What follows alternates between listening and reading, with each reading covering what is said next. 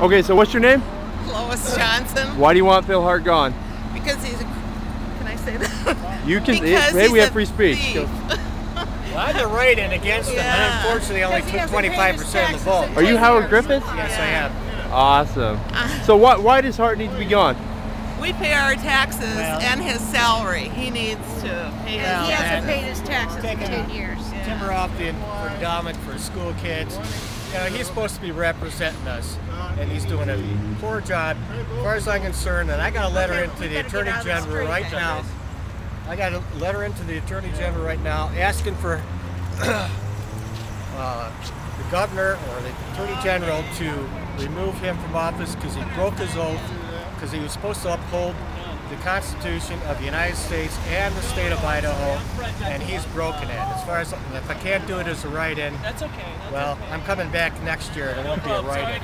Well, let me ask you this. The 1996 timber theft, that was before he was a representative, right? Should that still count against him? Yes, it should. Why is that? Because he never even paid, the only reason he even paid a donation, which is a tax deductible on top of it, if you want to look at it that way.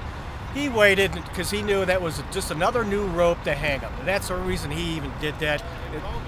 You know, when this came out in the Star, the Rafton Star, unfortunately I didn't realize all this until after the primary. And then when I found out about it, and I said, enough's enough. I'm sick of what I'm seeing coming out of Washington, and we got to start taking care of our own backyard. And that's, you know, you got to draw a line somewhere, and I don't care what party you are. When you're wrong, you know, you're wrong. So after this next ethics panel, you'd like to see Hart completely gone. You think he's... that? We need some, you know, it's a house. People live in the house, like District 3. You know, they vote for somebody to put that person in the office to represent them. And he is not good representation. Matter of fact, as far as I'm concerned, he's an embarrassment to District 3. And that's unfortunate. And if I had more money for the campaign and got a flyer out to all the registered voters, I wouldn't be standing here right now, believe me.